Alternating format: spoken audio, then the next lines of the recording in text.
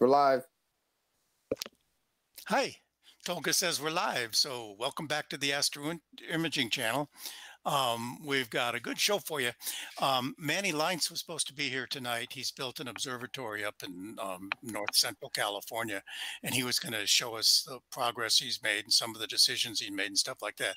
But something came up where it was a good news. He had a graduation kind of party to go to, so he couldn't be here tonight. One of the things that happened about a year and a half ago is we started organizing ourselves so that we would always be able to fill in at the last minute. So the people that you see normally around here, Eric and Tolga and me and Terry and Molly, we all have what we call a show in our back pocket. So we're all ready to give a show.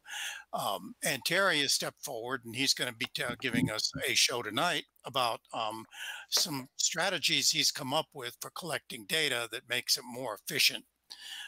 So that's what we're going to be doing tonight. If you came to hear about the observatory build, that's Manny's going to be back in July to tell us about that. But for now, let me share my screen if I can here. Wake up, screen sharing thing, present now. My entire screen. And obviously you should go to the Astro Imaging channel now and then. There's a lot of interesting things here.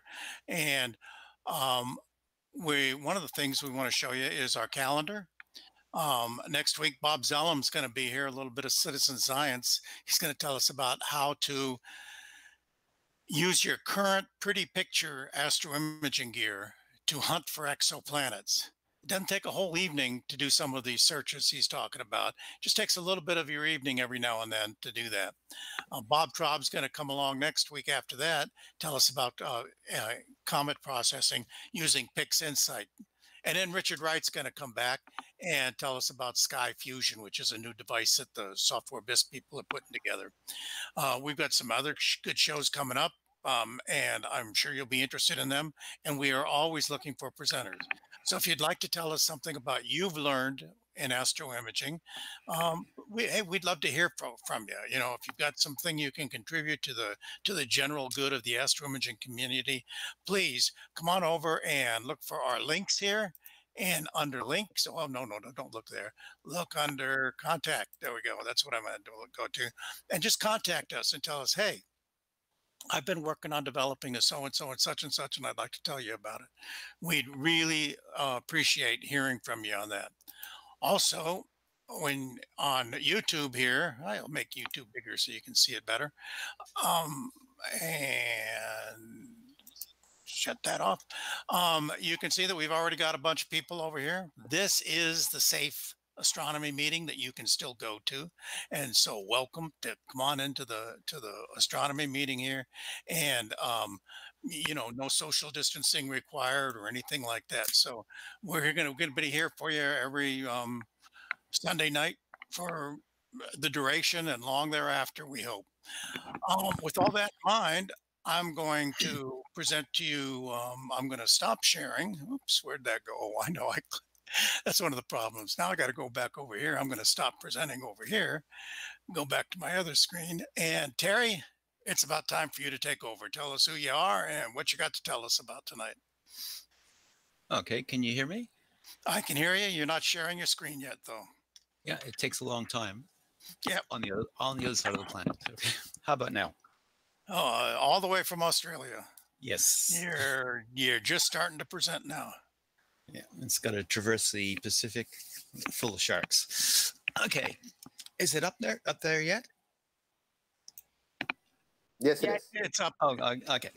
So what I'm going to talk about tonight is a way I used to obtain data several years ago. Right now, I do most of my acquisition from a remote observatory. But before that, I used to do everything mobile. I have an observatory in the backyard. I would gut it, take everything out into the bush, and I would start imaging and then bring it all back home and put it back in the dome.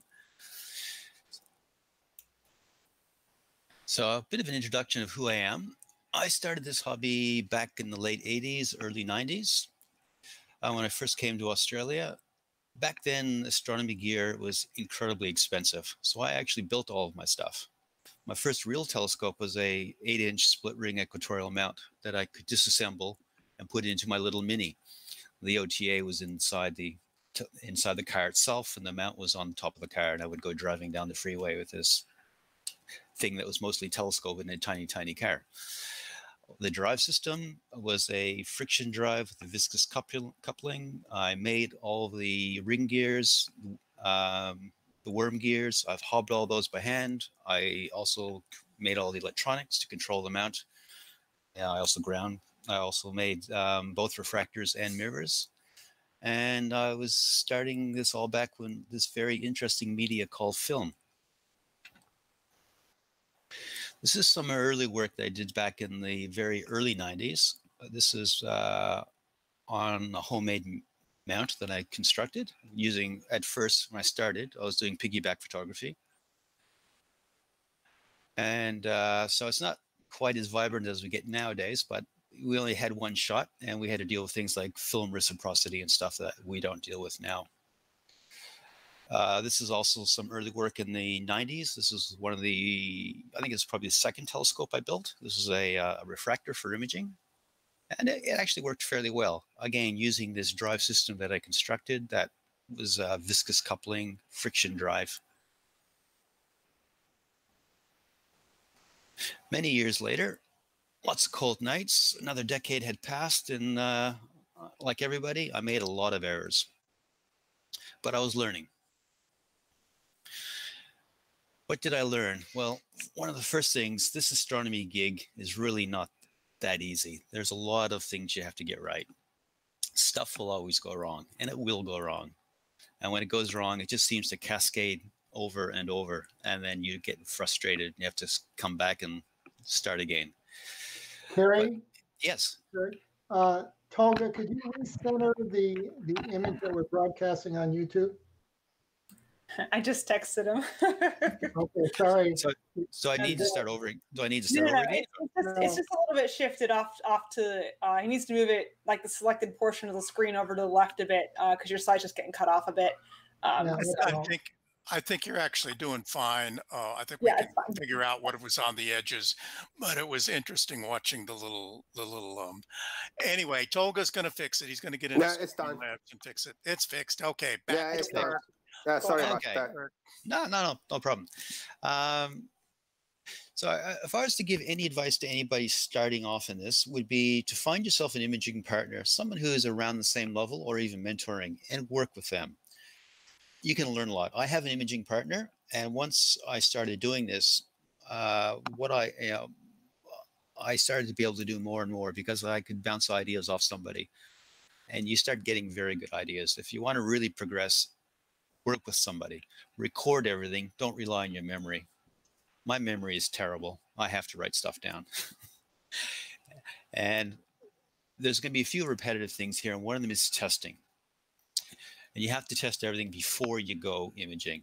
And with testing, if you are a remote imager, this is at a completely different level because there's nobody around to actually pick things up when something goes wrong. With mobile and both remote imaging, I would actually construct a toolkit for your Astro setup. If you are into automobiles or other things, you have your own tools for that, that's fine. But I would make a separate toolkit that has all the things that you always require for that and only use it for that. So when you go to the field, you pick it up, you take it with you, and you know those things that you require in there. Spares are essential. Stuff goes wrong. So when I do my purchasing, I generally purchase 2 of everything. Things take a very long time to get here. A lot of us order things from China. They can take several months. So I generally order 2 or 3. And when something faults, you have a replacement straight away. You don't have to wait or go sourcing something. And stuff is very expensive in this hobby. Do your research, chat to people, find out what you're buying, and only buy it once.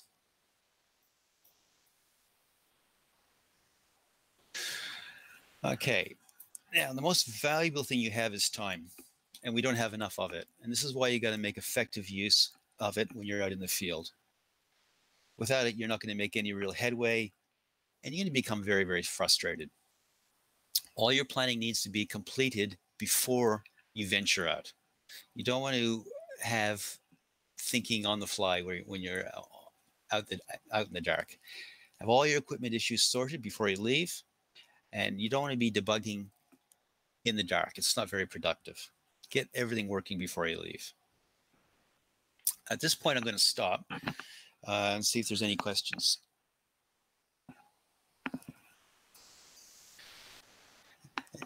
Any questions? I've been monitoring YouTube, and it looks like it's just the usual visiting that goes on amongst the Okay. fans of the Astro Imaging channel. Molly has made a comment that she's got a special toolbox for all of her parts and gizmos and stuff like that, and they always go out together. That's right. Also have the same kind of thing. So yeah, and it sounds very simple, but it's actually quite important. The worst mistake I made was I brought everything except my imaging PC. It's very embarrassing. And I know I will admit it. I mucked up, but now when I go, I actually have a spare PC. I just bring 2 PCs with me. mm-hmm. Okay. These are common threads for both mobile and permanent observatories. The way I tend to approach things is I like to break up all of my target acquisition into small little blocks. I always try to image on straight up. This is very important. And I'll tell you why a little further down the road. Work with the schedule. Have your schedule planned in advance and try to stick with it, because you're trying to make effective use of your time. If you start deviating, you're going to lose time. You're going to miss out on an opportunity. I like to think of the skies or the cosmos as a great big clock. And it's certainly not going to wait around while you're sitting there debugging and trying to figure out all those USB things that you should have rectified at home. Your target's going to come and go, and you're going to lose it. And be realistic about what you can accomplish in one night. It's a rewarding hobby if you do that. Don't put too much pressure on yourself. And you can't image everything in one night. Just take your time. If you don't finish it, come back the next year. I've gone as long as 4 years, but that's a bit extreme. Not everybody's willing to do that. And we're going to expand imaging on the zenith. As I mentioned, treating the sky as a conveyor belt that brings objects to you. So you're just basically pointing straight up, and as things come over, you're picking them off all the time. All good things will come to those who wait using this approach. I have a system where I would break targets up over a 3-month cycle. So this sounds a little bit wacky, but at the beginning of the night, I would have something called the end of an image plan. This is the first imaging session that you're doing at the night. At this point, you're looking straight up. This is the tail end of the previous month's plan. We'll get into this a bit further.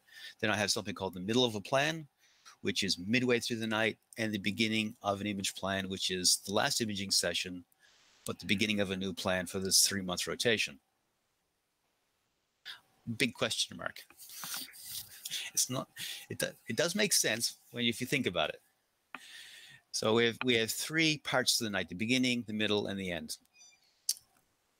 The first plan of the night, at astronomical dark, you're looking straight up or slightly west when you're chasing objects or filling holes from your previous month. Midway through the night is when you are things are in the most favorable position. This represents the targets that are prime for this month. And the beginning of the image plan is the last plan of the night, which will be the start of next month's best object. We'll get into this. It sounds a bit interesting or a bit confusing, but we'll try to make it a little bit more clear. Okay, so we're going to start at the beginning or the end of the image plan. So this represents your first imaging session. Remember, things are coming to you. So this guy, our friendly observer, is going to be imaging straight up at twilight. This is where you're reinforcing all the holes that you had in your data set. You might not have had enough blue, or you might want to get something that you've missed. You can finish that off. This is your last chance to correct any issues with your target sets for this season. And again, you want to focus on the meridian. This is where you're finishing off your target. You can bolster luminance because luminance is the most important thing, as you've always heard. You'll know this because you would have looked at your data. You have done some preliminary image processing. You can look at it. You can just identify where it's weak. If you're doing color, you can use staircase or just cycle through the different colors. So if you're more of a longer imager, longer focal length, like galaxies and stuff, you probably want to use a staircase. So you're starting red, green, blue, blue, green, red. If you're more of a wide field person, you can probably just simply cycle through your colors.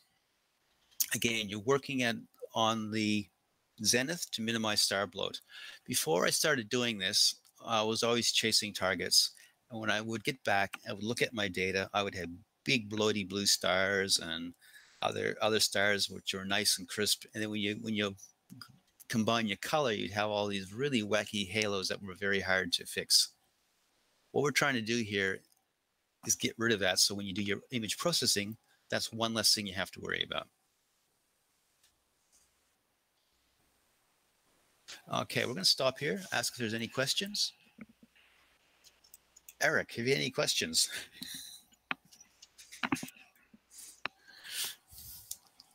Just a lot of chit chat over on YouTube so far.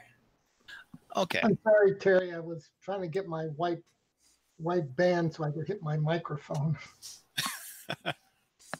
I think a lot of people their frustration of going out and not having things that they need while they're there. Common experience from all of us. Yes, yes, and that's something we can all share. You've hit a nerve there. Yeah, and we've all done it. Like I said, the worst for me was actually bringing everything with me except the PC. That was completely embarrassing. It doesn't get worse than that. There was one comment that something I've used, and I saw someone comment it, and that is taking pictures of your rig when it's all set up. So if you have to reference it, you can look at a picture, which we find more interesting than having to read your scribbles. And labeling all of your ports. And that's another thing I mentioned later on as well, is for consistency, label everything and plug it back into the same port. Terry, you said something about, I have a question. Yeah.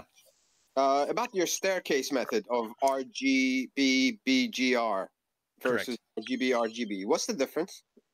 Okay. If you're, they all have to do with wavelengths. So as you drop down into the atmosphere with this, our friendly observer here, where he's pointing, if you were imaging, say, blue at that elevation, and then you were imaging red, a red star, and you were to overlay them over one another, there's going to be huge discrepancy in sizes. But as you move up, the atmosphere, there's refraction occurring at that point, like a prism, spreading out the wavelength a bit more. But as you get up top, less of that is happening. With the planetary imagers, remember we had the guy from Cyprus with a little apparatus in his telescope that it was like a prism apparatus.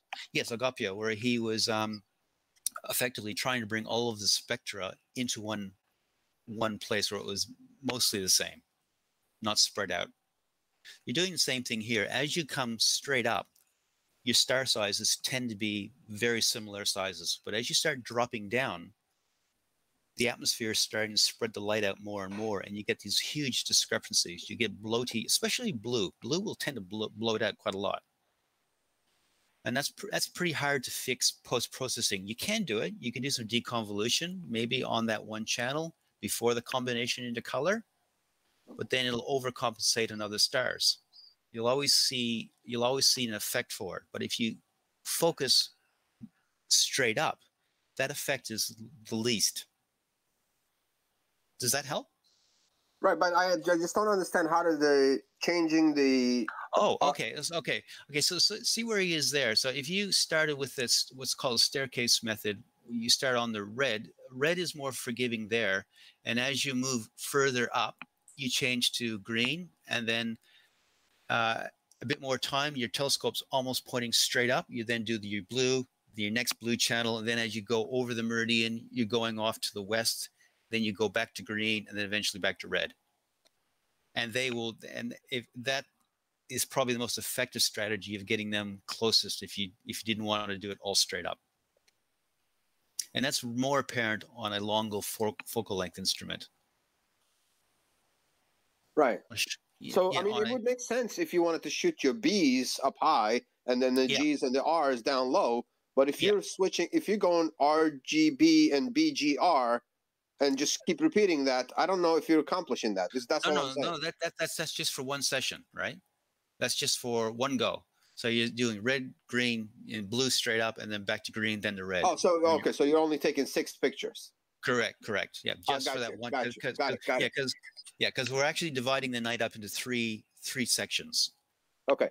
So right now we're in the, I guess the prime. This is the middle of the image plan. What I would call this is your prime target that's up tonight. You know, this month you're photographing, that one object you want to get.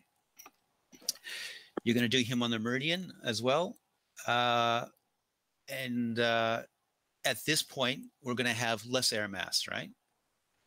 Right. So this represents the prime target. We should also have, by this time, we're going to have less turbulent air. At the beginning of the night, we're going to have, I don't know about where you are, but when here, just after sunset, the atmosphere is pretty choppy. And especially if you're trying to chase things down into the west. It's not a really good strategy. You get pretty yucky data. So you do want to come back and image straight up. But in the middle of the night, this is your prime target for this month. The atmosphere is going to be less turbulent. You're going to have less satellites as well because they're going to be in the Earth's shadow. And this is where it becomes a bit of a judgment call. If conditions turn soft, which they can do, you can always swap to color because color is really not that important. You can get by with some pretty average looking color data.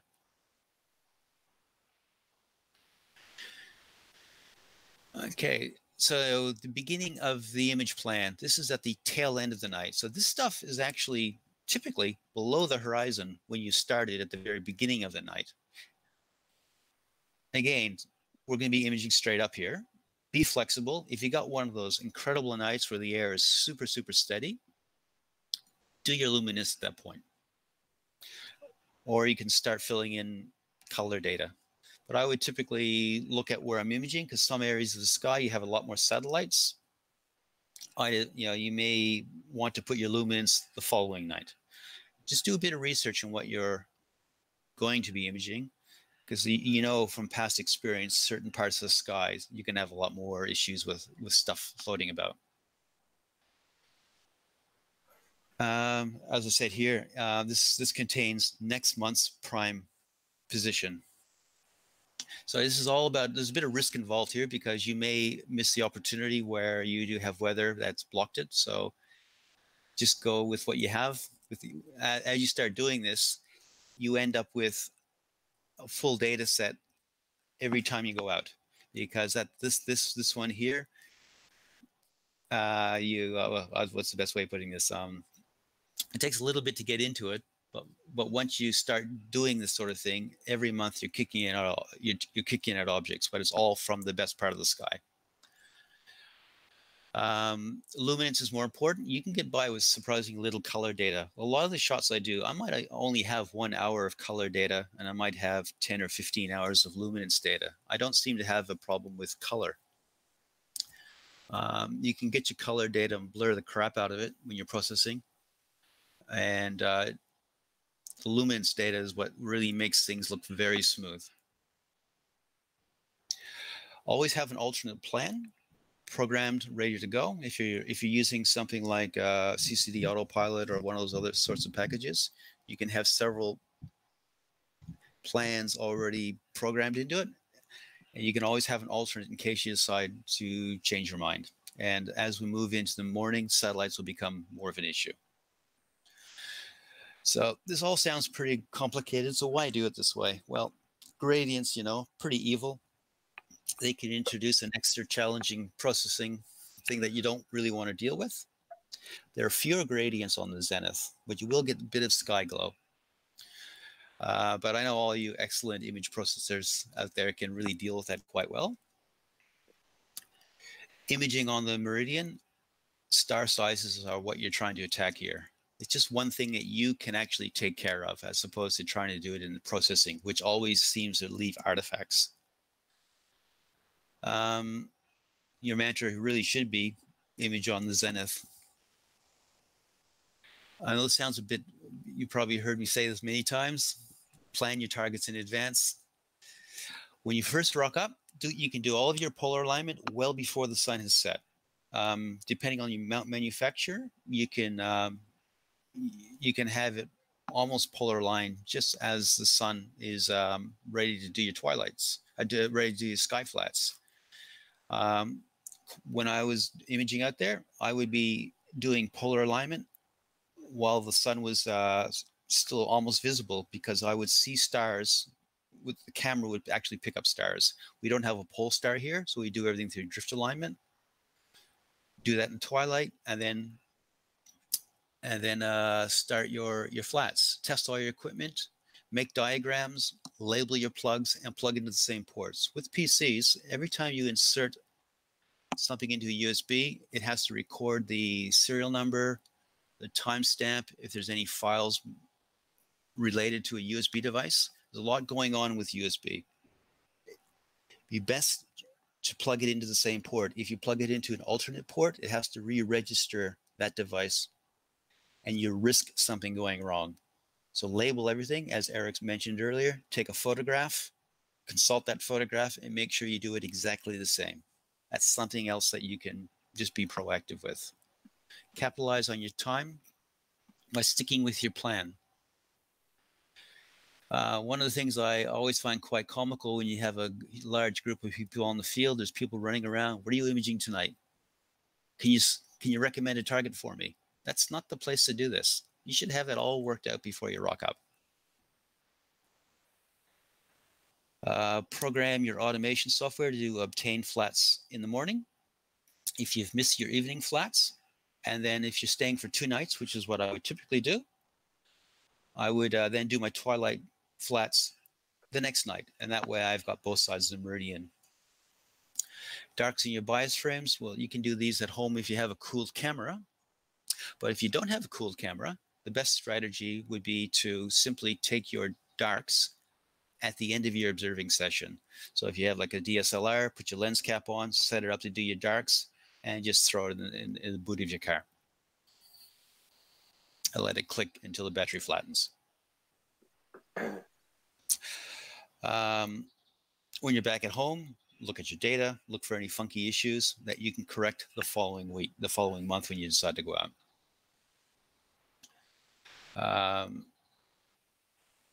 After a few months, you'll have all of these holes filled up. It takes a bit of time to get into it, but at the end of the 3rd month, you have a new data set to work with that's very clean. And most important, your star sizes are more consistent, because stars are the canary in the coal mine. If you look at anybody's astrophotography, looking at stars, that's the hardest thing to get right. Address any hardware issues that you have before you go to the next dark sky session.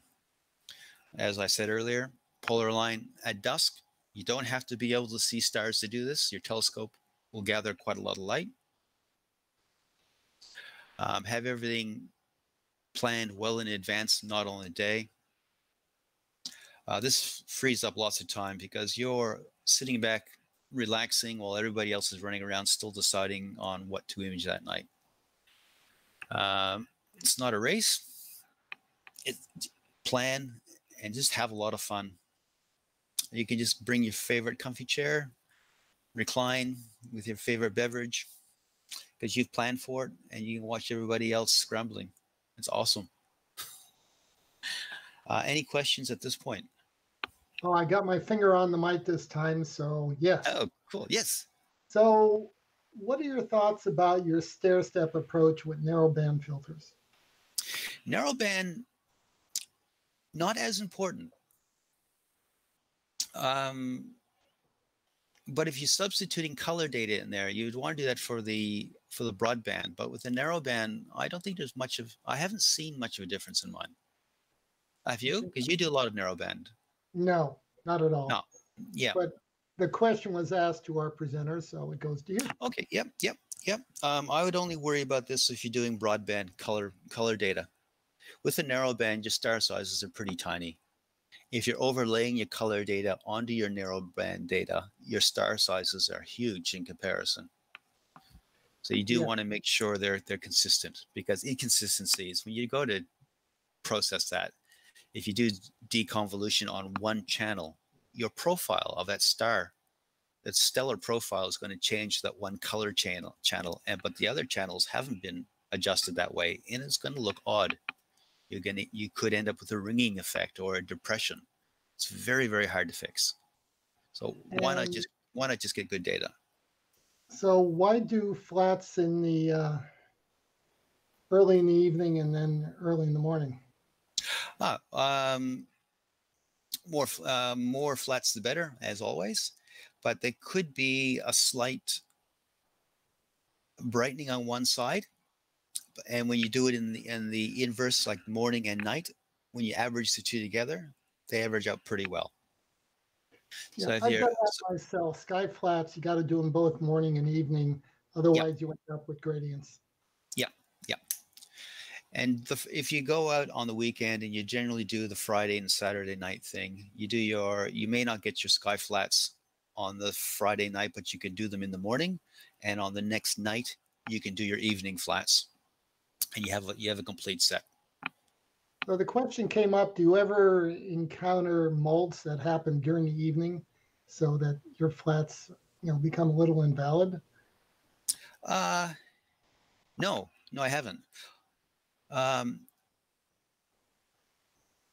sounds like something is shifting in the image train if that's happening. Your filters may be rotating slightly, or they're not fixed in your filter wheel properly, or the filter wheel is not rotating it to the same position. That's what that sounds like to me. It sounds like a theoretical question, Terry. Oh, okay. Well, dust can move on filter, so it's better to have flats in dusk and dawn, so that if something shifts during the night, because that can happen. If a little dust particle moves a little bit, your donut's going to move. So you more likely to catch that if you have flats on both sides than if you only have one set. If that's the case, you're going to have a shadow if it actually moves, because even averaging morning and evening, if your mold moves, it's just. No, I'm not talking about a shadow. I'm talking you would use mornings for a few subs and night for the other ones. Because if you blink through your calibrated data and you come across 3 or 4 that have shifted, maybe you could try just the evening flats or the dawn flats and see if that cancels it out. Right, that's what I'm saying. Yeah. And I guess everybody out there would know that you can tell where the particle is, or get an estimation where it is by the size of it. There are calculators on the internet where you can see if it's on your chamber window, is it on a filter wheel, or is it on a corrector? The size will change. You can get the distance from the sensor. I think that's all I see. Okay. Okay, so there's a few other things here. This is a URL. If I click on that, this has to do with wind. Again, because I image at a couple meters. And I'll leave that link up there. I'm just going to click on it. I'm going to slide this in. 1 sec. Okay. Can you guys see that? The video? Yeah. Not yet, Terry. No, you have to. You're presenting from your presentation, so you'd have to switch over to stop presenting and then start presenting again on the video tab. Okay. Should I do that? Full screen. Okay. Let's give that a go here. I'll try not to break the internet. Okay. So you are presenting. Stop presenting. Yeah, you're presenting a single window. Yeah. Okay. Present a window. Or you can present your whole screen, so then when you flip back over, or you can just present the one tab. That's fine too. Okay. That's quite a long choice here. So, okay, so if I do this one, it doesn't actually come up with a window, unfortunately. Let's try this one here. Well, your window would be your browser if Okay. you're playing the video. Okay, can you see that? Give it a second. Yeah. Okay. Yeah. So now we see your browser window. Right. Okay. So this is me a few years back, trying to deal with the wind. So this is setting up. So what I used to do, I had a dome in the backyard. I would gut the dome. I would take everything out of the dome, and then I would pack it in the car. And this is the Astronomical Society of Victoria's deep sky site. They actually had some permanent piers in the ground, and they have plans for plates. And I got one manufactured that would fit on top of that, and I would just put my mount on there, and I'd have little tiny marks like a vernier, and I could get it pretty close to calibration. Then I would do my polar alignment in the evening. But this was my approach to dealing with wind. This is about 3 hours to set this guy up. Okay, that's a 10-inch Arcos.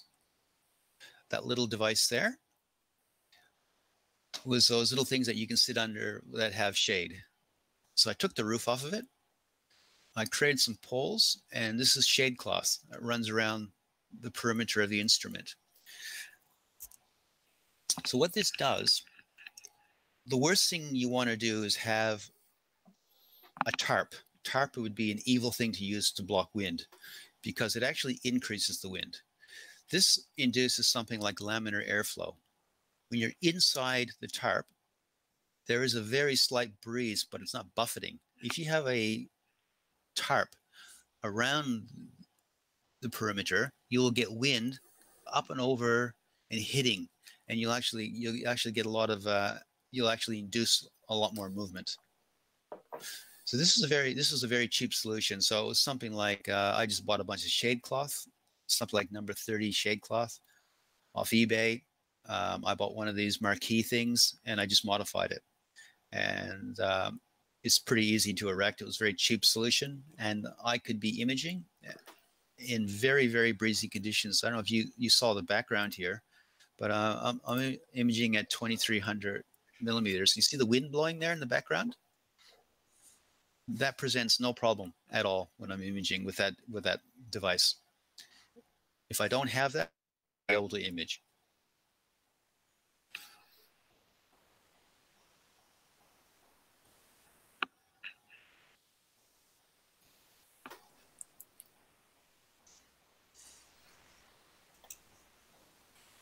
Okay, I'll see if I can stop that here. Hope.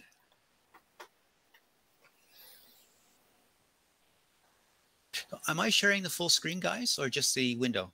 If you share the full screen, then whatever you've got on your screen will come to us. And Tolga would then have to readjust a little bit to make it work. But if you share, you can share a particular window, and only that window will come to us. Okay. So I'm going to share an entire screen. Right now we're still looking at Well, he's yeah, starting. we're not.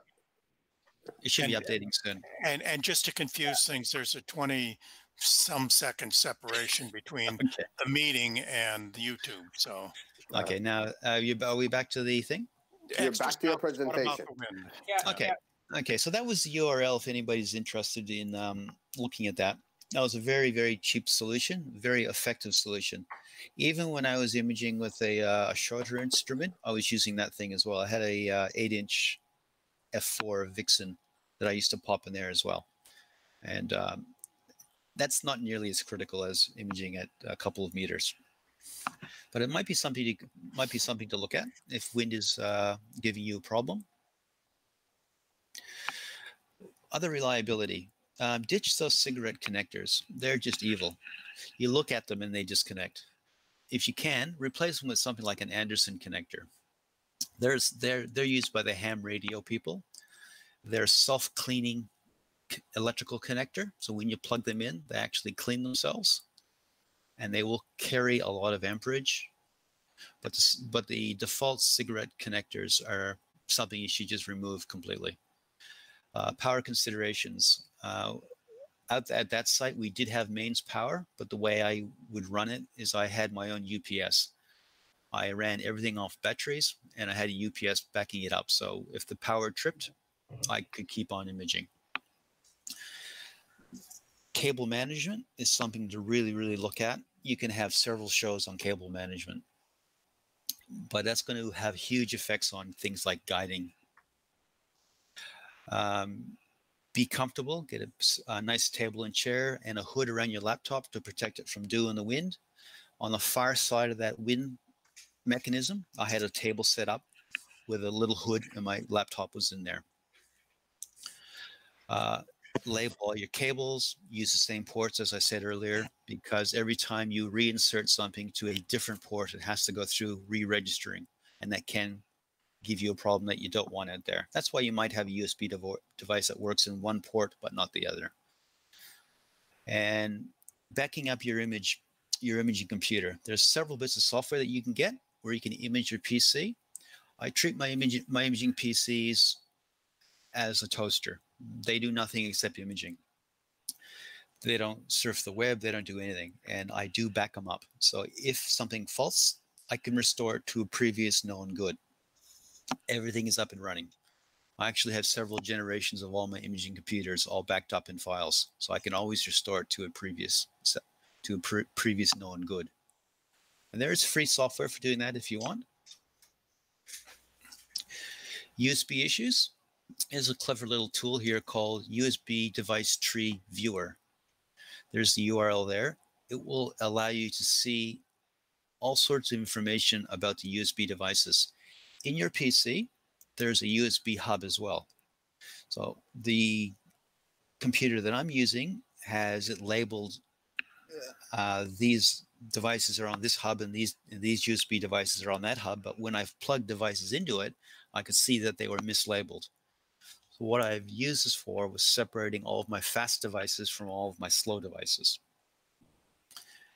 And you can see when you plug something in, exactly which internal hub in the PC is plugged into. I don't run USB hubs. I run everything directly to the PC.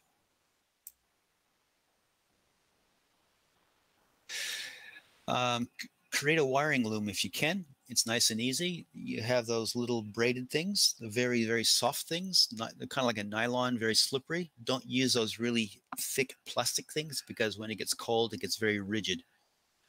That curly plastic stuff, it looks nice, but when the temperatures drop, it's going to give you a lot of grief. Velcro is good because you can change things on the fly.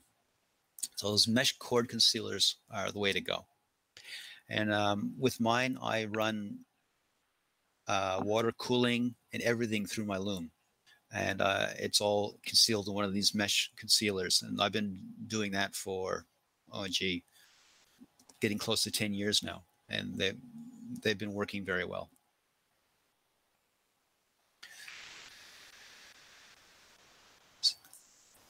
Okay, so this is just something I was just having a look at. There's a few places on the web.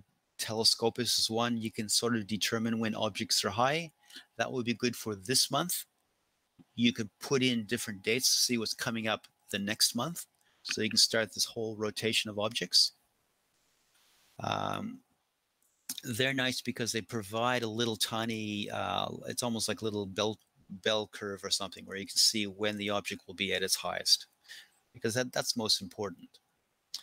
You can use a whole variety of planetarium software for framing your objects, getting it all done. So you're going to know the exact orientation for your camera, all that stuff before you get there. You don't want to be doing this stuff in the dark. Have it all planned before you get there. If narrowband, Eric's our narrowband guy. You could do all of your narrowband from a reasonably light polluted environment. But if you wanted nice stars, you could take your telescope out once a month and get some star data. You could also do short exposures from the city. Doesn't work quite as well, but it can substitute. Focusing. Well, I'm not a very good focuser, so I leave this task to the robots. They seem to do a much better job than I can, but they do take a bit of calibration. But once they're set up, they're going to provide reliable, consistent focusing. Dew control. Well, before the Arcos, I used to image with a Newtonian, and I had dew heaters on the secondary. I also had dew heaters on the primary. People used to say, "You're crazy. Why are you doing that?" But I remember walking around in the early morning, 3, 4, 5 o'clock in the morning, and I could see that my images were getting soft. And one day I shone a torch down there, and I could see even my primary had dewed up. So then I investigated heaters on the primary, and now I was imaging right through the morning, and I would look down in the morning, and the mirror is nice and dry, no issues. But before that, 3, 4, 5, 6 in the morning, they would just dew up. And you can run them. You don't have to have much temperature going into these things. You just want to keep the heat off, just keep the dew off. Be comfortable. Get yourself a nice ski suit or something. You can get some chemical heaters. They're useful as well. When we're imaging here, I know I'm in southern Australia. We get frost and stuff on the telescopes. So if you're not moving, you're sitting in a chair, it can get a little bit uncomfortable. So dress really, really warm. A hat is very important. And hopefully, with a bit of planning, you'll be over the moon with your results. That's about it, guys. Any questions? Yeah, we've had a few questions. Eric, you want to go through your list first? There was a lot of chatter about what kind of batteries are best. Someone asked a question about a generator, which was kind of shot down. Didn't you had a presentation on batteries a while back, didn't you, Terry? I did. I was using something called lead carbon batteries. Now, they're something you don't want to be carrying around. They're very heavy. I have a remote observatory out in the bush. It's completely off the grid, unattended, autonomous guy. I have a big solar farm out there, and I've got 11 kilowatts of batteries. But the nice thing about these is these batteries are good for about 20 years. And they offer about a 3-to-1 ratio for capacity over lithium batteries. That's why I went with that. And they also don't require active cooling. Lithium batteries require cooling. It gets very hot out there in the summer. And I didn't want anything like thermal runaway from happening. So I looked at safety considerations and dollar for kilowatt. The lithium wasn't there at that point when I did this. Somebody asked, will you miss film photography? I was thinking that's kind of like missing a case of poison ivy.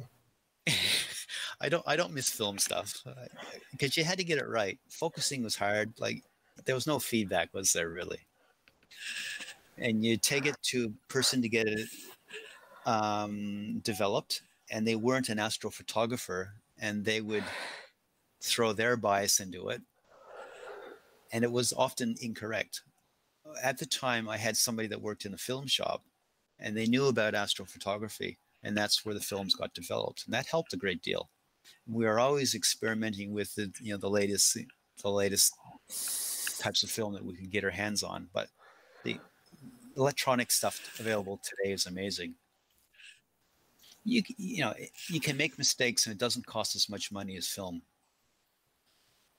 And while you're imaging, you can also look at your subs and saying, "Hey, these things don't look right," and you can actually identify an issue through an imaging session. You couldn't do that with film.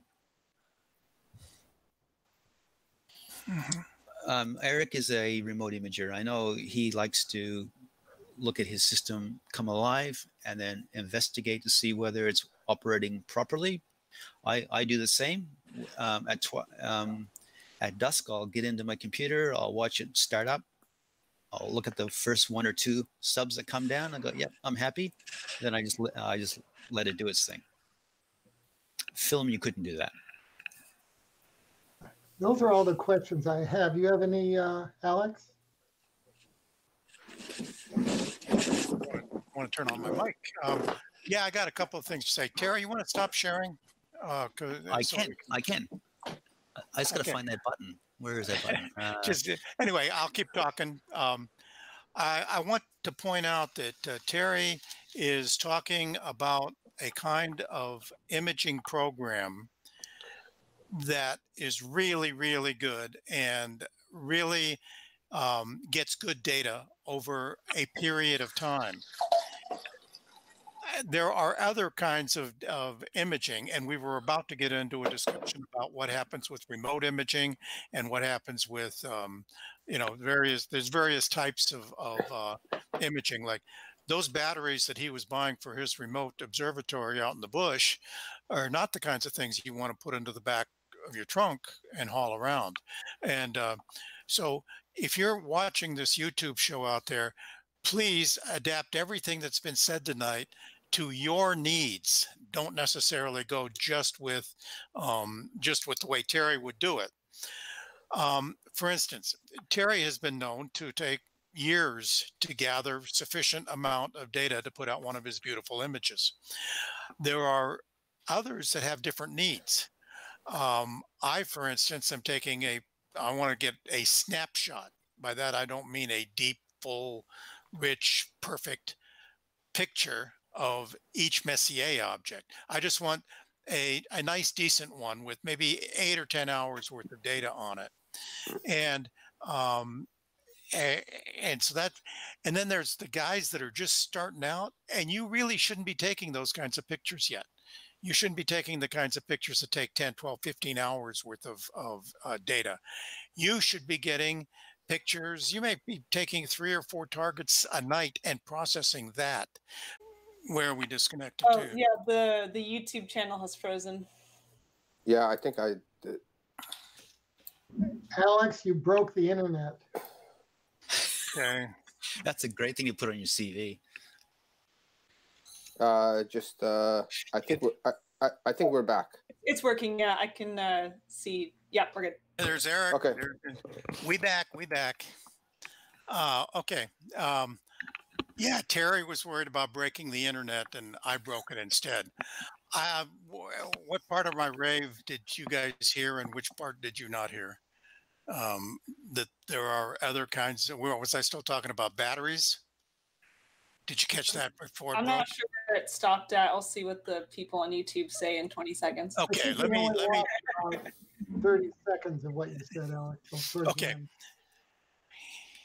Terry's program is really good for getting a good set of 10, 12, 15 hours worth of data on an object, because you're getting that data while things are at the meridian, and that's where you should be getting the data, particularly your luminance shots. But if you're a beginning imager, what you probably want to do most of anything is to try to get as much of it as you can, as quickly as you can, and maybe you'll have 3 or 4 data sets to take home every time you go home from a weekend worth of imaging. And so maybe you don't want to follow Terry's recommendations quite yet until you've processed enough images that that's your limiting factor. So whatever you do here on this advice on the internet, always tailor it for your means. Terry's talk was a great inspiration for an awful lot of us over here making comments about ideas about how to do things better with your imaging rig. The one thing that I would really add to what Terry has said is that do not take your imaging rig out to the remote site, to your camping trip for your first adventure. That should take place in your backyard. down at your neighborhood park, your neighborhood cemetery, wherever you're going, go there with the rig, set it up, get it all working, make sure you can take pictures, do what you're supposed to do, see how long it'll last. Image through the night on that one battery, if that's what, and see if the battery lasts. Do all that stuff before you think about taking it out camping. And then when you've got it all working so that it really does work, take all the tools that you got and put it in, in Molly's tackle box. Remember, Molly suggested that early on.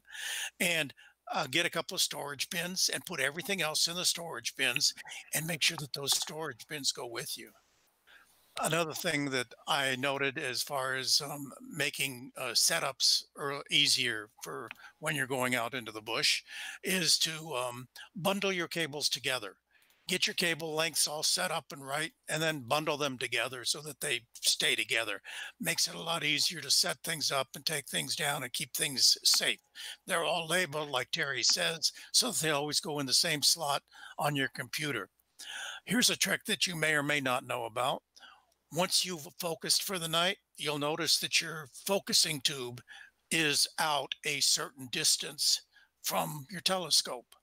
Well, take a big black marker and mark that position so that the next time you go out, you have a visual cue as to where to position that focuser so that it's pretty much in focus. Now, you still have to focus, but at least you don't have to do that gross focusing where you don't even know where the star is or how it is. Anyway, that's about where we were. Is anybody else want to say something here?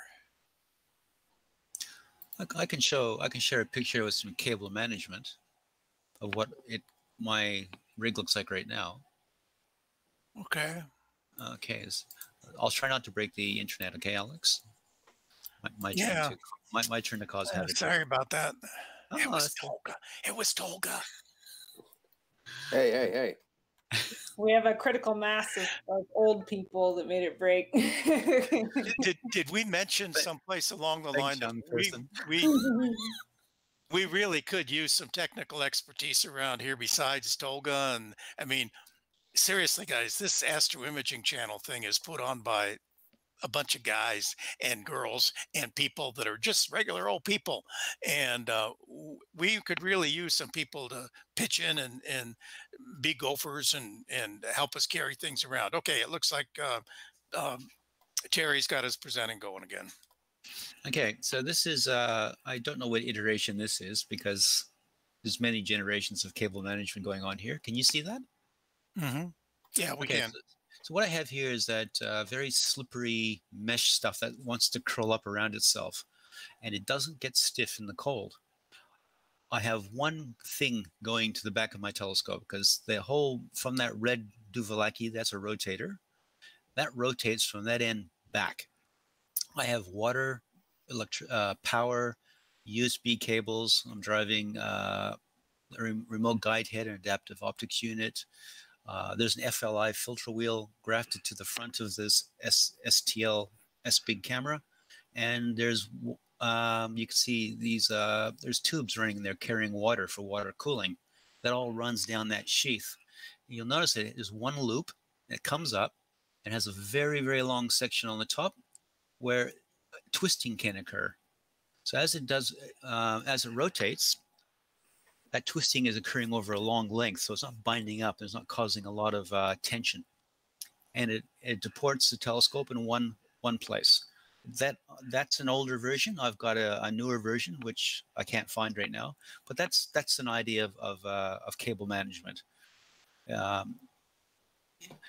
It keeps it clean. And remember earlier where I showed that little windbreak? The other good thing about the windbreak is when you have cables lying around and they're on the ground, you don't get people walking by your telescope and tripping over a cable because you got this little crazy robot sitting inside his little house and nobody goes in there, and you're less likely to have somebody trip on something in the middle of the night. So it does help with a few things. Curious people poking around your telescope and wind. I'll hand it back to you, Alex, and hopefully it won't break the internet. Thank you. I think I've got it. Now, I can see that we've got some questions. I think we've been through most of them, right? We got a couple of wise guy remarks, and people have shared some things. But are we getting close to wrapping up for the evening? I think so. So, unless there's more to say, let me get over there real quick. Yeah, I think we got it. So, next week, we're going to be talking about being citizen scientists again. Let me see, where did I go? Yeah, next week we'll be talking about being citizen scientists again. Get my camera on. Next week, Robert Zellum's coming to tell us about how to find exoplanets with our regular astronomy gear. If you remember last week, we talked about meteors, and the first part of the presentation wasn't so much about astroimaging on the astroimaging channel. It was a lot of really good theoretical stuff. I've seen Bob Zellum's presentation before at a club meeting at the Riverside Astronomical Society, and he's going to be talking a bit about exoplanets. So there'll be some science coming next week. I know that. And then towards the end, he'll show you what you can do to contribute with scientific analysis and reporting of exoplanet research.